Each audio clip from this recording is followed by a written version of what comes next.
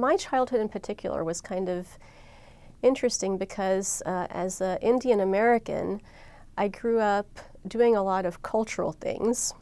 So I was active in cultural events like plays and singing and dancing for these small groups, but it was still instances of where you're in front of people kind of performing.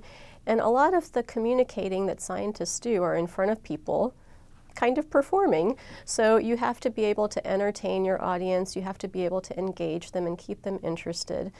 So the training that I got as a kid in these cultural events did prepare me for the ability to give talks and the ability to kind of be reasonably comfortable in front of people.